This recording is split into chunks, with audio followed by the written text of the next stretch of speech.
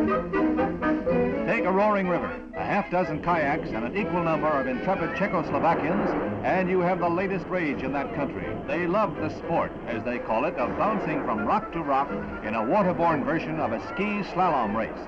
They have to pass around and through various obstacles strung along the street, as if that rocky river bottom wasn't enough. When you spill, it's a matter of hanging on to anything handy. That includes hanging on to the hope that you don't wind up with a broken arm or leg before you're rescued from the Czechoslovakian deep sinks. Finally, let no one suggest that the winner, who eventually bounced to the finish, was a rubber Czech.